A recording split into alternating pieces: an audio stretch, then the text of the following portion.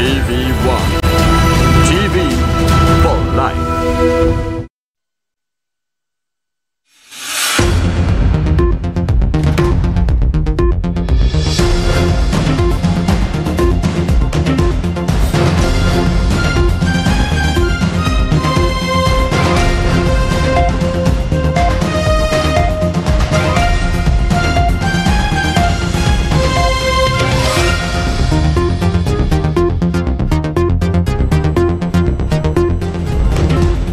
Very good evening and welcome to Primetime News here on TV1. You're joining me, David Paldano.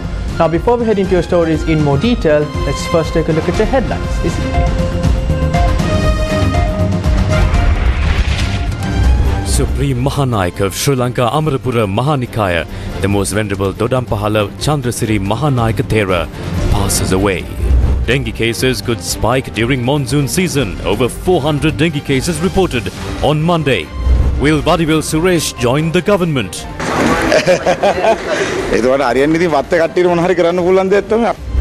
Catholic Church condemns statements by Jerome Fernando. Activists file complaint with CID.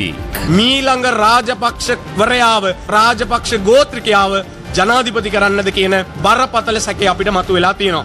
Suspect remanded for links to the Gotabaya Rajapaksa assassination attempt in 2006, released after 15 years. SJB files legal action for compensation following Express Pearl disaster. Sri Lanka's Police Commission gets a new chairman.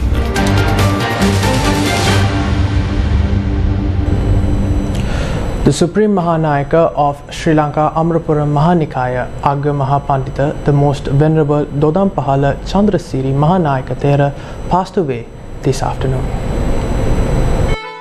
The Supreme Mahanayaka of Sri Lanka Amarapura Mahanikaya was hospitalized for an illness and passed away at the age of 84 while receiving treatment at a private hospital in Colombo. Born on the 20th of December 1939 as Edirivira Patabandige Sugunadasa in Dodampahala Mathara, he decided to enter the order to become a monk on the 25th of November 1950. After obtaining his primary education from the Dodampahala Central College, the late Mahanayaka Thero obtained his religious education from the Veeraba Pirivena in Mathara and later obtained his higher education from the Vidyaloka Pirivena in Gaul. He was ordained on the 17th of June 1962. The most venerable Dodampahala Chandrasiri Mahanayaka Thero was appointed as the Supreme Mahanayaka of the Amarapura Mahanikaya on the 20th of July 2021 and rendered a great service to the Buddha Sasana. He was a pioneer in setting up the Sangha quarters of the Amarapura Mahanikaya, setting up the Tapovana meditation centers and launching the Buddhist education institution named the Sri Vangisa Pirivena. The remains of the late most venerable Dodampahala Chandrasiri Mahanayaka Thero will be moved to the Rajagiriya Gautama Tapovana.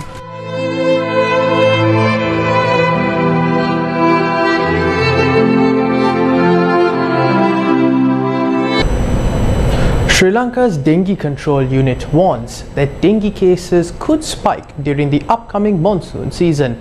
The National Dengue Control Unit said that 412 dengue cases were reported in the country yesterday. The National Dengue Control Unit pointed out a significant spike in the number of dengue cases reported across the country. In 2023, so far 22 people have died as a result of dengue fever. During the same period, over 34,000 dengue cases were reported across the country. The statistics from the National Dengue Control Unit reveal that during the 19th week of 2022, only 1,294 dengue cases were reported. However, during the 19th week of 2023, that figure spikes to an alarming 2,029 dengue cases. We observed a 50% to 60% spike in the spread of dengue, and the main reason for this can be attributed to the change in the rainfall pattern. There are two types of mosquitoes, namely Aedes aegypti and Aedes albopictus, that transmit dengue. The highest population density is found by the Aedes aegypti mosquito. However, last time around, it was the Aedes albopictus and they have been replaced this time. This too can be attributed to the spike in dengue fever. There are 4 serotypes of dengue viruses, designated as dengue-1, dengue-2, dengue-3 and dengue-4. And we mostly witnessed dengue-2 in the past, and most of the human population have antibodies to fight against it. That somewhat controls the spread. However, when we test the blood samples of the latest cases, we notice the presence of dengue-3. Antibodies in the human body against it are low, and that attributes to the rapid spread of the virus. ප්‍රතිශක්තිකරණය අවමයි. ඒ අවම මට්ටම නිසා වෛරසය ජනතාව අතර පැතිරීම වේගවත් විය හැකියි. 261 out of the 412 dengue cases reported on Monday were from the Western Province, and 132 of them were from the Colombo district, while 98 were from the Gampaha district. We have increased the number of home inspections to locate dengue breeding grounds. We have declared 2 weeks for this and instituted legal action against 77 people during this period. We did not receive the technical grade malathion for fumigation for almost 8 months. However, we were able to source them, and the fumigation process is taking place in a streamlined manner. Is Sri Lanka facing a shortage of the chemical used to combat the spread of dengue? Sri Lanka's health ministry said that the chemicals required for the fumigation process are in adequate supply. Director General of Health Services Dr. Asela Gunawardena, speaking to News First, said that the country is in possession of adequate stocks to last for more than a year. He stressed that the chemicals will be used only when essential during the dengue control programs.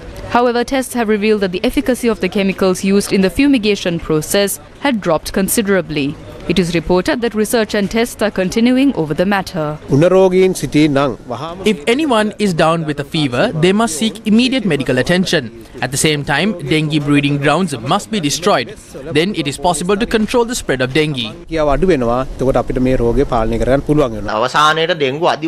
In 2017, a dengue epidemic of unexpected magnitude occurred in Sri Lanka. More than 180,000 cases were recorded that year, with a large amount of deaths as well. The country's healthcare system is facing a serious medicine shortage. 120 essential medicines are in short supply in the health system, and the same goes with other medicines as well. It is with the greatest difficulty that blood tests, surgeries and other medical programs are taking place. At the same time, there is a human resource issue with doctors, nurses and staff leaving the healthcare system. If a severe dengue epidemic like what happened in 2017 reoccurs, we must raise concern whether our healthcare system can actually cope with it.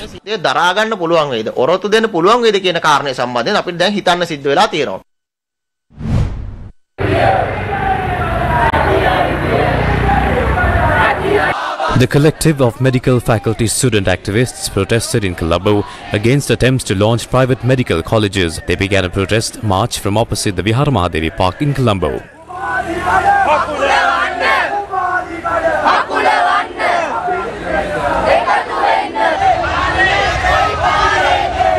The protest march reached Horton Place when the police intervened.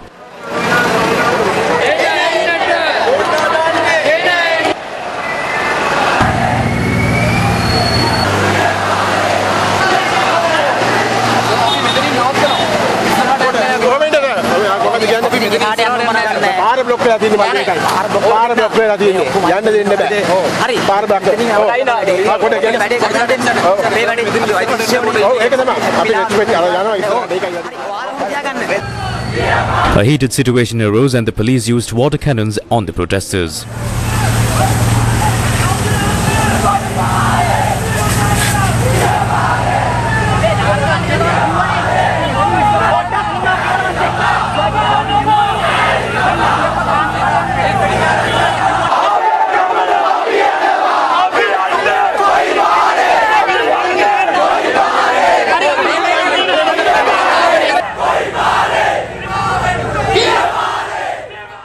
Shortly after, the group of protesters dispersed.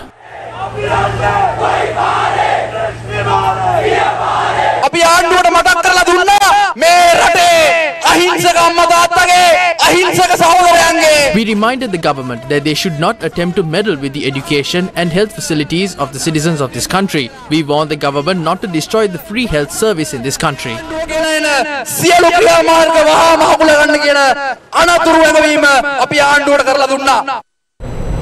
In recent days, the Sri Lankan political landscape was marred with possible defections to the government. At the same time, certain factions urge that the SJB as a political party must extend its support to the government.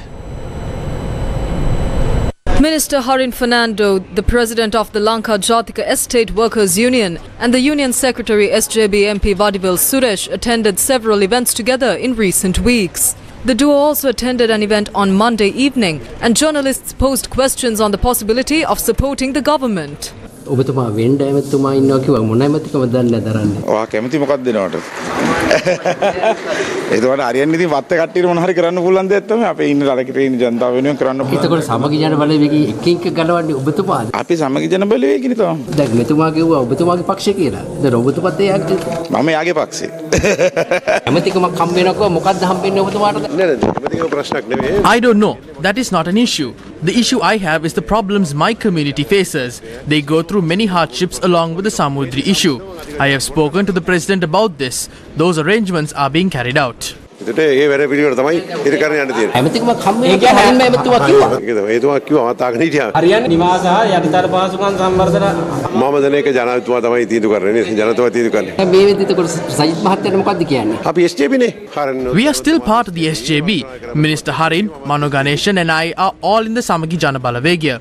There are many who are part of the SJB. ගොඩක් කට්ටිය ඔය SJB කට්ටියම ඉන්නවනේ. නෑ මේක මේ We cannot be thinking about parties and colours at this crucial point. I think Sajith Premadasa, Ranil Wickremesinghe and everyone else should work together. I think the entirety of the SJB should unite. That will help us save the country.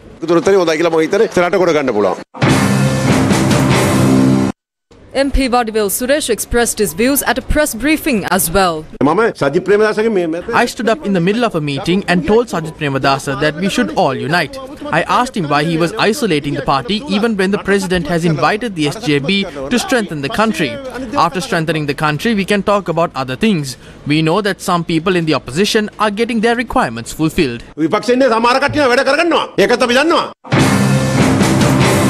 However, parliamentarian of the Samagi Jana Balavegya, Kins Nelson, had the following to say. The opposition has been invited to help save the country many times. We always say that we are ready to help. However, instead of trying to develop the country, what the government is trying to do is bribe MPs of the opposition to join them. I must emphasize that there is not a single MP who will take the government's bait. If we support the government, we will only support the correct decision taken by the government, and that too as a party.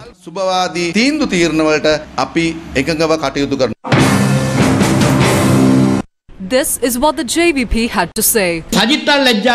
Sajith has no shame. We saw yesterday that after Ranil Wickremesinghe appointed some young people to selection committees, Sajith said that that was an extremely noble action. We would like to emphasize that when Sajith supports what Ranil does, it is to no surprise that his party members support Ranil as well.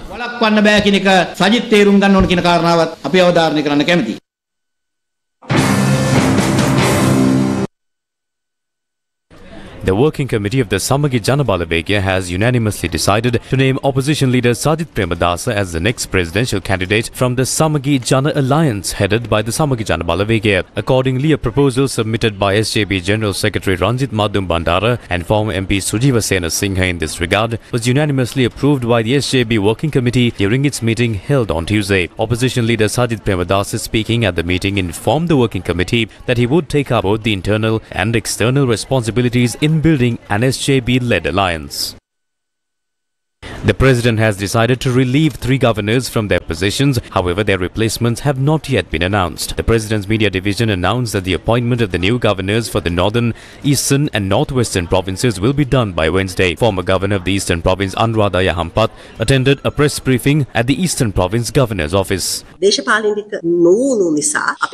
As much as we were able to carry out many of our duties with no political influence, at certain points there were attempts to influence us for various reasons.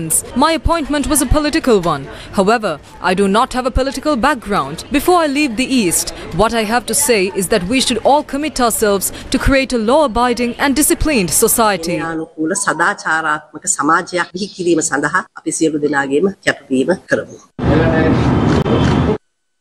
MP Udayana Kirindakoda, who represents the Freedom People's Congress, expressed the following with regard to the governor's issue.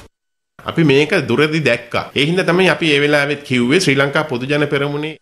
We saw this coming. This is why we said that everything will be better if we appointed a leader who has a mandate. Those who laughed at us back then are now suffering because they lost their titles. This is a situation that should be expected. We feel disappointed that our leaders couldn't see this coming. In this political atmosphere, we now have to agree with everything we rejected back then. This is a very disappointing situation. අපි ප්‍රතික්ෂේප කරපු දේවල් නැවත හොඳයි කියමින් යන්න වෙලා තියෙනවා. ඉතින් මේක හරිම කනගාටුදායක තත්ත්වයක්. Samagi Youth Balavegya Vice Chairman Rehan Jayavikrama was summoned to the CID today morning to provide a statement over the incident where Ranil Wickramasinghe's house was set on fire on the 9th of July last year and for damages caused during the incident. A statement was obtained from me before as well. Though I do not respect the politicians who give out orders, I respect the justice system. I had already told them what I needed to say. I was not involved in it and I did not aid in it. I was not even in the area in question. I hope to respond in the same manner again. As a member of the SJB, I want to make it clear that I would not be intimidated in any manner. Sri Lankan authorities have imposed an overseas travel ban on Jerome Fernando. Police spokesperson SSP Nihal Talduwa said that the travel ban was imposed based on an order the Criminal Investigations Department obtained from court. The CID has launched an investigation regarding a statement made by Jerome Fernando. The Catholic Church says that it strongly condemns the statements made by Jerome Fernando, saying that it disrupts religious harmony. මේ Jerome Fernando නැමැත්තා කතෝලික පූජා ප්‍රසාදතුමෙකු හෝ කතෝලික සභාවට කිසිදු ලෙසකින් සම්බන්ධ. We would like to stress that Jerome Fernando is not a Catholic priest and is not linked to the Catholic Church in any manner. It is observed by us that the recent comments made by him during one of his sermons likely poses a threat to religious coexistence in the country and may incite communal violence. Social media has revealed the various overseas links of Jerome Fernando as well as his conduct. It is alarming to note that the authorities have failed to take any action regarding this. We condemn the statements made by Jerome Fernando that hurt the religious sentiments of our brothers and sisters from the Buddhist, Hindu and Islamic faiths and also put in danger the religious coexistence in the country. We reject those statements made by him. He had constructed massive luxurious halls and we need to look into the fact as to how did he obtain permission for these constructions. Were these done by following the proper legal procedures? We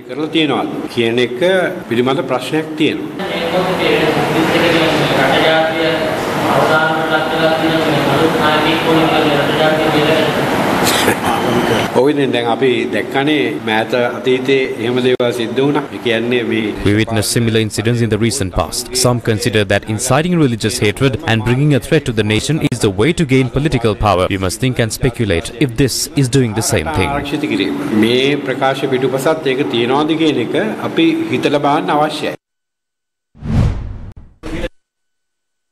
A group of religious leaders led by Venerable L.A. Gunawansa Thera addressed a press conference today. දැන් රටවල් විවිධ අංශවලින් අපේ රට ඇතුළට රිංගලා අපේ ජනතාව අතර තියෙන සමගිය සමාදානයේ බිඳ දාලා Various countries are slowly creeping into our country through different means. They are trying to destroy the peace and harmony of this country's people. Do not make all of us take to the streets. I would like to strongly tell this to the people who are trying to create conflicts and divide the citizens. Such people live off dollars. We cannot let them earn their dollars to simply create conflict in this country. Tomorrow, we will take the matter to the Supreme Court. Do not mistake our kindness for cowardice. අපේ දයාව, අපේ මෛත්‍රිය, අපේ අවිහිංසාවාදයේ නිවටකමක් හැටියට සලකන්න එපා. The Sarvapakshika Aragala Karuwa movement filed a complaint with the Criminal Investigations Department. මේ ආකාරයේ ප්‍රකාශයක් කරද්දී අපිට පැහැදිලිව මතක් වෙනවා 2019 දී Gotabaya. We clearly remember the most humiliating political conspiracy in this country that was hatched in 2019 to make Gotabaya Rajapaksa the president. We have serious doubts that this is the next conspiracy of the Rajapaksa gang. We have a serious suspicion that he is trying to make the next Rajapaksa the president. ඊළඟ රාජපක්ෂ වරයාව රාජපක්ෂ ගෝත්‍රිකයාව ජනාධිපති කරන්නද කියන බරපතල සැකය අපිට මතුවලා තියෙනවා. මේ ඡායා The Rajapaksa family is in this photo, and on this side is a person who claims to be a prophet named Jerome Fernando. Recently, Al Jazeera exposed a person identified as a gold smuggler in Zimbabwe who launders money. That person is this Prophet Hubert Angel. He too is in this photograph. It is clear that the Rajpaksas linked themselves to Hubert Angel and Prophet Jerome to launder their money. We have serious concerns whether they are trying to hatch the next political conspiracy in this country. මේ ඔස්සේ අපිට පැහැදිලි වෙන්නේ රාජපක්ෂලා සිම්බාබ්වේ රාජ්‍යයේ කළු සල්ලි සුදු කරන ඌබර්ට් ඒන්ගල් සමග එකතු වෙලා ප්‍රොෆෙට් ජෙරම් සමග එකතු වෙලා මේ උත්සාහ කරන්නේ මේ රටේ ඊළඟ ක්‍රියාත්මක වෙන කුමන්ත්‍රණය දේශපාලන කුමන්ත්‍රණය ක්‍රියාත්මක කරන්න කියන බරපතල සැකය අපිට මතුවෙනවා. This was the clarification made by the cabinet spokesperson in this regard. කතෝලික දේවගතිවරයෙක් විසින් බුද්ධ ධර්මයට සහ අනිකුත් ආගම් වලට අපහාස වන ආකාරයේ දේශනා පවත්වමින් සිටි බව අපි දුටුවා විවිධ සමාජ මාධ්‍ය තුලින්. මේ පිළිබඳව යම්කිසි කතිකාවතක් ඇති වුණාද කැබිනට් මණ්ඩලය තුලදී? කැබිනට් මණ්ඩලය තුලදී අතිගරු ජනාධිපතිතුමා In the cabinet, the president emphasized that compared to the situation a year ago, he has transformed this country into a peaceful, non-violent country where basic human rights are protected. Every citizen has the right to live in a place of their choice. The president has officially informed the security forces and all other parties to take all possible measures to prevent any activity that threatens such freedoms. The government has a responsibility and will take the necessary measures to protect the basic human rights and ensure national security. This is what the president told the cabinet.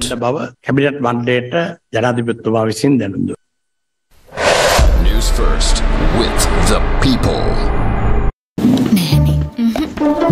Insurance කොයිද තියෙන්නේ? Super market එකෙන් වගේ තෝරලා බේරලා ගැලපෙන insurance එක අරගන්න නම් මේ තියෙන ඉන්ෂුරන්ස් සුපර් මාකට් එක. ඉන්ෂුරන්ස් එක ගන්නවා නම් ඉන්ෂුරන්ස් එකට කතා කරන්න. ශ්‍රී ලංකාවේ ඉන්ෂුරන්ස් සුපර් මාකට් එක insurme.lk. Welcome back to the news. A notice has been made stating that the lawsuit filed by Sri Lanka at the Singapore High Court over the Express Pearl maritime disaster is to be referred to the Singapore International Commercial Court. Sri Lanka had filed a case seeking compensation for the damages caused to its marine environment following the shipping disaster in 2021. The country's Attorney General's department said that government decisions with respect to the notice will be informed to the Singapore High Court following consultations with all parties. Sri Lanka's Attorney General's department said that when the case was called up at the Singapore High Court on Monday, the notice was made to refer the court to the Singaporean International Commercial Court. The case will be called up again for consideration on the 1st of June 2023, and Sri Lanka is expected to announce whether the matter will be moved to the Singapore International Commercial Court or not on that day. The Samagijana Balavegya filed a case at the Commercial High Court of Colombo to recover the compensation from the Express Pearl maritime disaster. Earlier, the General Secretary of the Samagijana Balavegya, together with several fishermen's associations in the community, sent letters of demands to the ship owner to pay $6.4 billion as compensation for the damage it caused to the Sea of Sri Lanka. And if it is not paid in a particular period, legal action will be filed against them. Since the ship owner company failed to respond to the letter in the given time frame, President's Counsel Upul Jayasuriya took steps to file litigation against the ship owner in the Commercial High Court of Colombo. This case was filed as a public interest litigation. We filed action regarding the compensation in court today. Last week we sent a letter of demand to the respondents of this case. The ship company, its insuring company, representatives of these companies and the company that holds the custody of the ship were named as respondents for this case. We also decided that it is better to hear this case in Sri Lanka. President's Counsel Upul Jayasuriya and his legal team are taking the necessary action in this regard.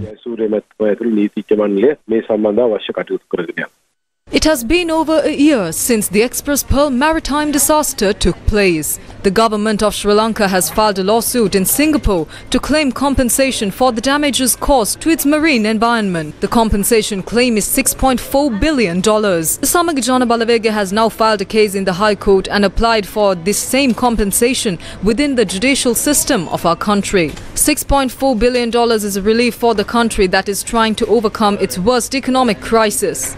$6.4 billion is a relief for the country that is trying to overcome its worst ever economic crisis. Sri Lanka received $3 billion from the International Monetary Fund for 4 years on strict terms. If we are able to secure $6.4 billion for the damage done to our marine environment without any conditions, won't it give comfort to the economy? Is it not possible to use this amount to buy essential medicines, to reduce the price of fuel and provide relief to the people of the country? But is the government making a considerable effort to recover this compensation. Suing in Singapore without filing a lawsuit in our country, not adequately intervening in the case assigned to the shipping company to limit compensation, and with the allegation of taking a bribe of $250 million, the issue is still without a definite decision.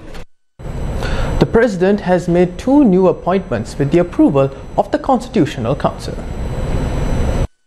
President Ranil Wickremesinghe has appointed Ms. K.A. Rohanadira, the current Parliament Chief of Staff and Deputy Secretary General of Parliament, to the position of Parliamentary Secretary General with the effect from 23rd of May 2023 with the approval of the Constitutional Council. She would fill the position that would be left vacant following the retirement of Dhammika Dasanayake. President Ranil Wickremesinghe also appointed members to the National Police Commission.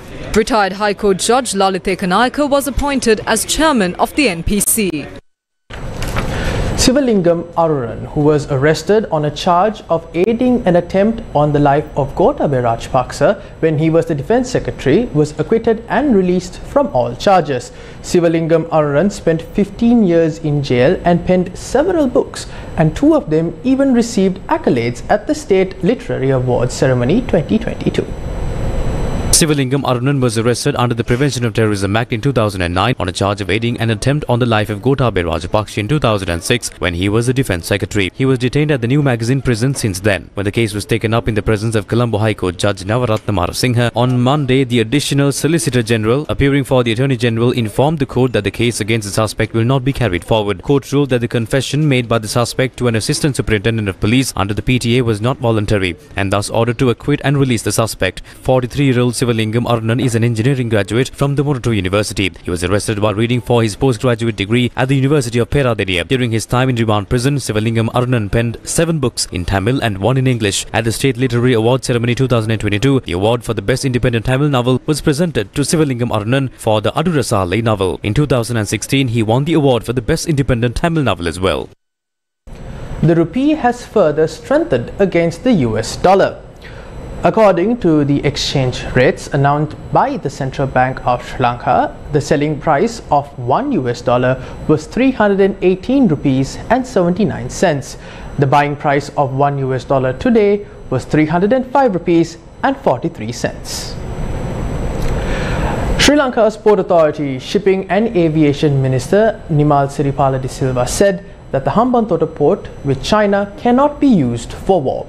De Silva spoke to India's WION on the sidelines of the 6th International Indian Ocean Conference in Bangladeshi capital Dhaka and said that Sri Lanka has to be mindful about the security of India. We have excellent relationships with India, and India is helping us a lot, and we are reciprocating. Now recently we started flights from India to our latest airport in Jaffna, Palali Airport, and we are trying to launch a ferry service between Madras and KK's newly constructed port, and so the connectivity is there, and in time to come there will be more tourists visiting Sri Lanka for religious purpose as well as for the tourism also. Really, we have to be mindful about the security of India. India is an emerging nation in the Asian continent. We have a very friendly relationship and India is helping us very much. Therefore, when we talk about Trincomalee, we have to ensure the safety and security of India also. Anything which threatens the safety and security of India, we should not permit. Hambantota, we want to sell that port. We want to give that. So then we ask the US to take it over. We ask India to take it over. But nobody take it over and the Chinese took it over. So what can we do? So, but as far as the security of the country and the Indian Ocean is concerned, our agreement is very strong. Navigation and other things are done by us, and it cannot be used as a port for any war or for any defense purposes. It's a commercial port.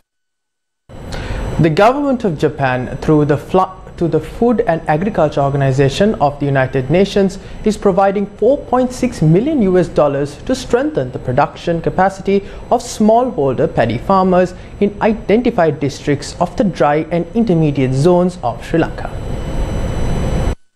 Smallholder farmers are amongst the most vulnerable rural communities, predominantly cultivating rice for self-consumption. The government of Japan, through the Food and Agriculture Organization of the United Nations, is providing $4.6 million to strengthen the production capacity. Through the initiative, approximately 250,000 smallholder paddy farmers cultivating paddy on land holdings up to 1 hectare in identified districts of the dry and intermediate zones will receive up to 50 kilograms of urea fertilizer each for the upcoming cropping season. The fertilizer will be provided free of cost and distribution will be carried out with the support of the Ministry of Agriculture and the Department of Agrarian Development. The project will also provide smallholder paddy farmers with sensitization material on the efficient use of fertilizer to maximize production.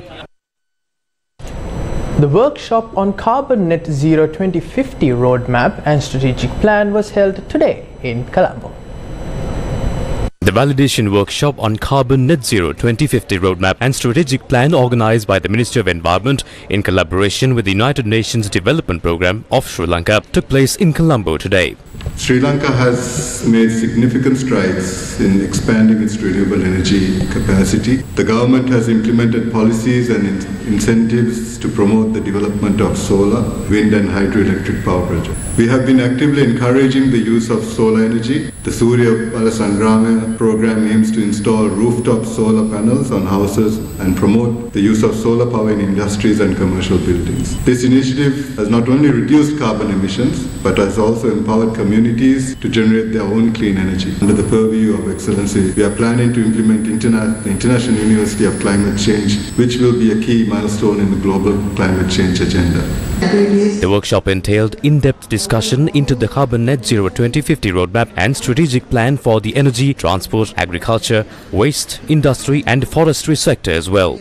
As we all know, we have certain pledges. One is nationally determined contributions, and then we have pledged that Sri Lanka would be net zero by 2050, and then we have pledged 32% of forest cover by 2030. Also, we have targeted 70% of electricity generation to be from renewable resources. For this task, one thing we need to have a good roadmap. From now onwards, as a country, like in any area, in development, in sustainable development, in net zero, any area, we need to embrace the global situation, global change, and we had to get the support from friendly countries, organizations, UN system and other systems. We are soliciting, since recently we are soliciting support from GGGI and UNDP on carbon. But we would like to, I think, bring the attention of the government that we can't get away with the carbon tax. I think number one is climate literacy, so therefore people must know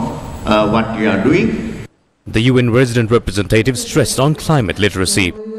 As a small but important part of our work, they launched last week of the pilot phase of converting tuk-tuks to electric tuk-tuks. I really want to appreciate and thank the Ministry of Environment for driving the 2050 Carbon Net Zero Roadmap development process. And the Climate Change Secretariat, I really wanted to emphasize this the underlying importance of climate literacy for the government to keep setting the necessary policy and a conducive policy environment to support incentives for the whole society. The validation workshop on Carbon Net Zero 2050 roadmap and strategic plan was supported by the UNDP. Sri Lanka and Myanmar have launched talks to establish direct air connectivity between the two countries. Ambassador of Sri Lanka to Myanmar, Janaka Bandara, held a meeting with the top management of Myanmar Airways International with the view of establishing direct air connectivity between Sri Lanka and Myanmar. Chairman Ang Zaw and Chief Commercial Officer Thanes Kumar represented Myanmar Airways International in the discussion. The ambassador highlighted the significance of direct air connectivity in promoting the tourism industries of both destinations. It was underlined that travellers between the two countries were wasting considerable time at transits, while the flight time is just less than 3 hours. The ambassador assured that there would be a sizable traffic up and down between these two significant destinations, underpinned by historic, cultural and religious affinities. The Special Task Force has apprehended 2 individuals for possessing banned herbicides. Acting on a tip they had received, a team of officers from the police special task force conducted raids in Bogahakumbura and Valimada. The suspects, aged 31 and 53, were arrested and handed over for further investigation. The seized items included various banned pesticides, and the authorities are conducting a thorough investigation into the origin and intended use of the confiscated material.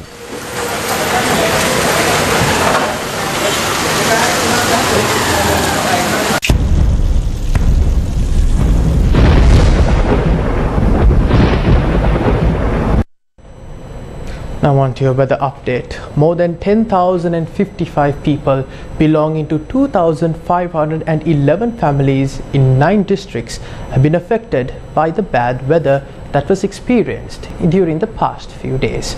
The Disaster Management Centre says that 1 person was reported missing and 7 others were injured due to various disasters. Flood water levels in some areas have started to recede. Operations are still underway to locate an individual who had gone missing after he was washed away by flood waters last evening in Pavanwella, Akurasa. The victim was a 42-year-old resident of Lower Athuralia. The individual had been swept away while attempting to remove debris that was flowing with the flood waters. News First correspondents said that water levels in some lowland areas that were flooded with heavy rains still remain inundated. This was a situation opposite the Kodapitiya Kanindu Vidyalaya this morning. Many lowlands around the Athuralia Divisional Secretariat were inundated. Several areas in Nagoda and Bedikama were inundated due to the rising water level of the Ging River. Flood waters in Kadduwa Matara are gradually receding.